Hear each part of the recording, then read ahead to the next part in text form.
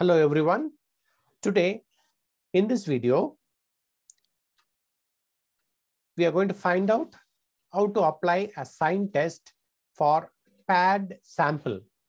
Okay, so sign test for single sample, we have done a video. I have left a link in the description box for the same. Kindly visit our channel to study about sign test for a single sample. Kindly share and subscribe. Here we'll quickly move on to that video, how to calculate the sign test for paired matched sample here. So first of all, we should understand what is the type of a test here. No, it's a non-parametric test. We have done it already.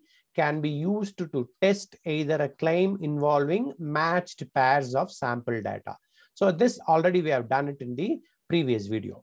Okay, so here there are two types here. This we have done it already, the one sample sign test here.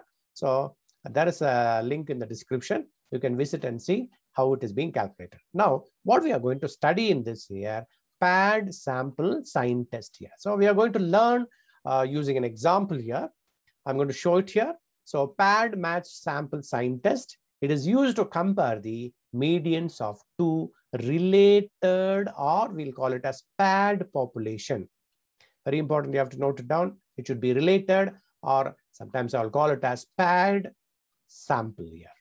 Okay, so it is an alternative to the paired t-test here that is used for parametric. Okay, so now we'll call this as non-parametric or distribution-free test here. Okay, now how to take this hypothesis for this one? The hypothesis is taken very simple. The median of the difference is equal to 0. That means medians are equal. So I'll just write it as in this notation here. Okay, so medians are equal. Okay, now what is the alternative hypothesis? Is the medians of the difference is not equal to 0. Just like this, you have to take it. According to the sum, you can change and fit this hypothesis as your convenience. Okay, right. So now how to do this?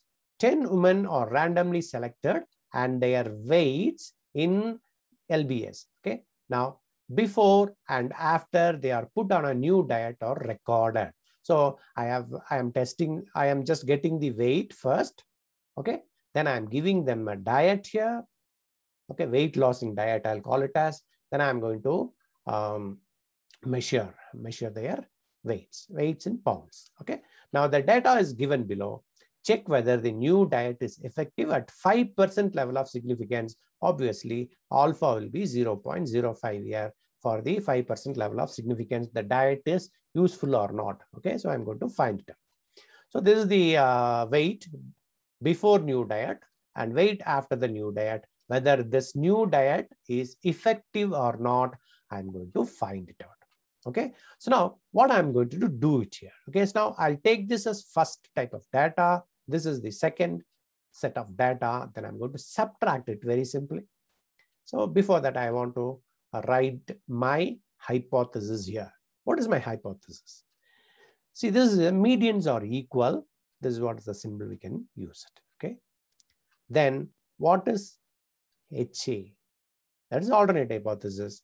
See here, we are going to find out the median of this first before diet is greater than the second one. That is what I'm going to find it out, because when I want to find out whether the new diet is effective or not, this weight is more than this weight, I'm going to check it. So I'm going to check it in only one part. So I'll call this as one-tailed test. You have to remember this one-tailed test. Okay, so if you do not know what is one-tailed, two-tailed test, we have done a detailed video in our channel. Just kindly visit and see that and come back to understand what's called this one-tailed and two-tailed.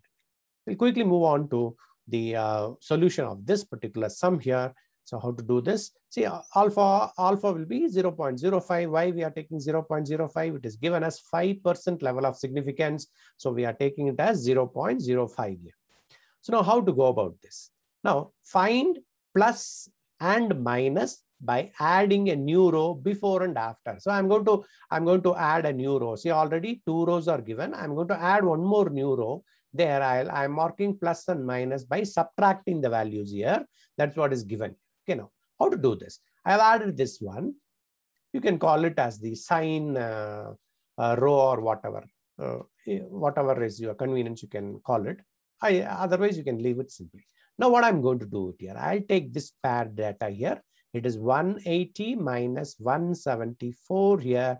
So when I get it, don't worry about the number here. You check the sign. What is the number you will be getting it here? I'll be getting +6 here. So I'll take this plus alone. Okay. And write plus alone here by subtracting this. This is what you have to do here. So plus. So now 178 minus 181 will come for this data. So I will get a negative sign here. I'm going to put that negative sign here.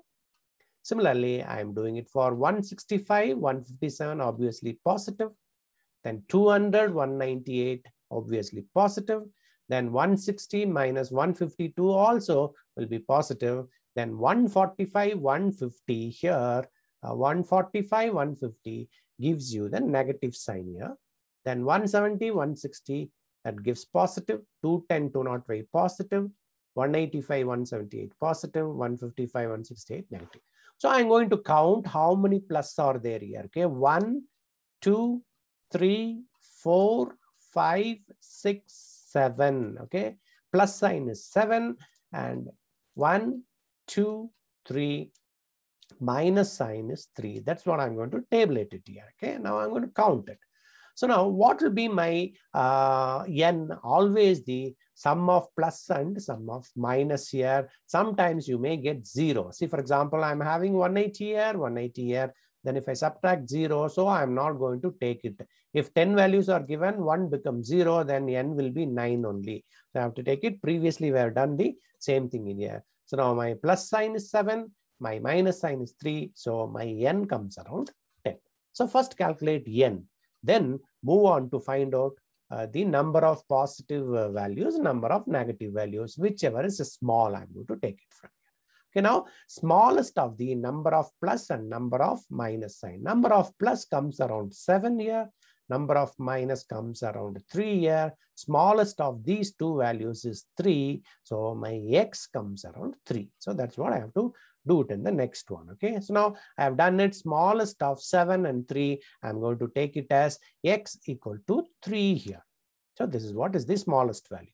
Now this particular x, I'm going to call it as x calculated value as usual. Okay, I'm going to calculate this as x equal to 3 here. So then this is x calculated value. Then I'm going to find out my critical value from the table. So I'm going to have the table and find out the value for n is equal to 10 here. Why n is equal to 10? There are 10 values here. So 10. Okay. So now I'm going to find out in the table. I got the value as 1 here. So I'll call this as x critical. Okay. X critical, or I'll call it as x tab, x tabulated value also. So once this is being done, x critical is equal to 1 here. So there are two values. I got it here. X calculated value, then x critical value. I'm going to find it out. I'm going to compare these two in my next slide. Okay, so I'm going to compare it first. X calculated value is 3 here. X critical value is 1 here. I'm going to compare this. Okay, so compare them. X calculated value, x critical value, which is the greater one? X calculated value is the greater one here. So I will write x calculated value is greater than x critical value. So what I'm going to do is I'm going to give a conclusion. The null hypothesis is rejected because x calculated value is more. So it will be obviously rejected at 5% level of significance. Why? Because they have asked us to just find out in 5% level of significance. So from 100, I'm going to subtract 5. That will be my confidence here. Okay, so I'm going to write this. Okay. So now inference, what I'm going to do is we conclude with 95% confidence. Where from this 95 is coming? 100 and this minus, okay, minus 5, which gives you 95% always. Okay, you have to take like that. So we conclude with 95% confidence that the medians are not equal. So what is the meaning of this? So the new weight loss diet is not effective. That's what I'm going to conclude here, and I'm going to finish the sum. This is one of the very easiest sum for sign test for paired data. So if you like this video, kindly subscribe and share it to your friends. Okay. Thank you very much. Have a nice day.